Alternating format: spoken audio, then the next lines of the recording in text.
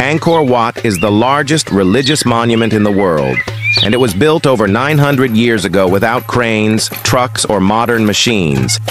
Before I tell you how they did it, drop a comment. Could something like this even be built today without tech?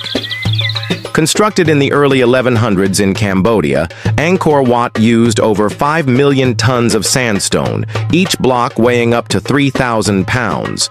The nearest quarry, more than 30 miles away. Workers cut the blocks by hand, floated them down a network of canals, and used wooden sledges, ramps, and bamboo scaffolding to lift them into place.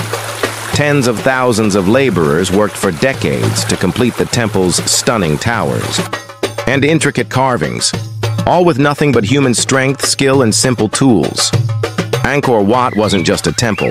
It was a symbol of the Khmer Empire's power, innovation, and devotion, and it still stands as one of the greatest architectural feats in history. So, do you think we could build something like this today using only human hands? Let me know in the comments and follow for more mind-blowing stories history forgot.